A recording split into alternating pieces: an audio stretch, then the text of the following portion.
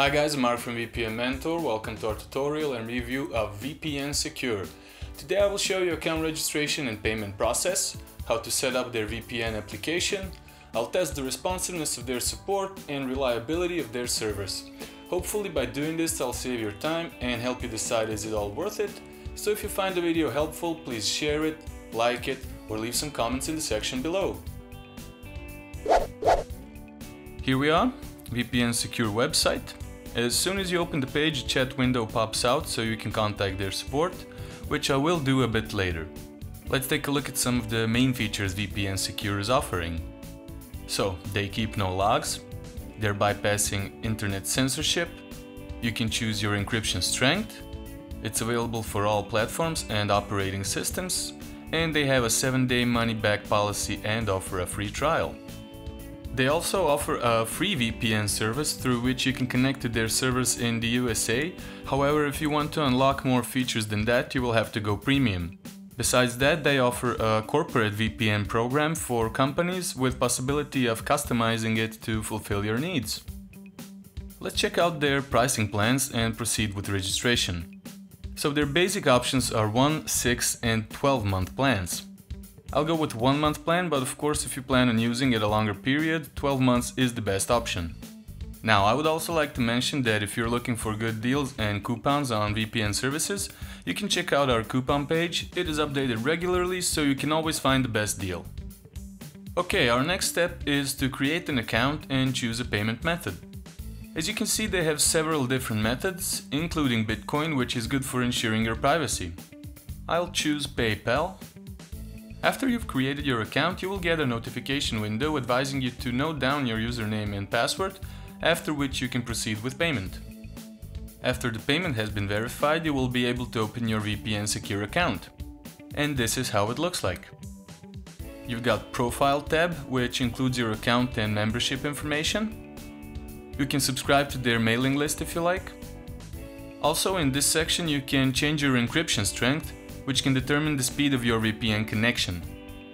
If you click on Buy Now tab, it redirects you back to the page where you can choose another plan if you like. In Servers tab, you can find everything you need to install VPN without an application. And there's also a Smarter DNS. Smarter DNS is a service that allows you to have access to geo-blocked streaming media channels. It is also an unencrypted service. Furthermore, you got information on your payments, and finally Support tab where you can find links for tutorials and forum, and you can submit a ticket with your question. Okay, it's time to head back to the VPN Secure website and download their VPN application. When the installation is complete, go ahead and log in. So here's the app. You can clearly see we are disconnected right now. It has a list of servers you can connect to, and on the bottom it's showing the current IP address and location, as well as your membership type and how many days you got remaining on your plan. In the top left corner you can swap between tabs. Let's see what kind of settings we can adjust. Okay, we got checkboxes for leak fixing caused by Windows, save username and password, and Stealth VPN. A stealth VPN is a VPN server or protocol that is able to disguise VPN traffic as regular web traffic. You can choose a different language or a color theme. There is also advanced configuration where you can adjust more options regarding your connection and encryption, and finally routing, which you can also set up to route specific domains only. In Support tab you can submit questions you have for support or visit their support center. Okay, that's it for the app. I'll try to connect now to a server and see if it's working. I'll try the Netherlands server. And it's fine, we are connected. You can see we have a different IP and location now. Okay, I'm gonna disconnect from the server now and run some tests on our original network. So here's the current IP address and location. Now I'll test the speed. And this is the result.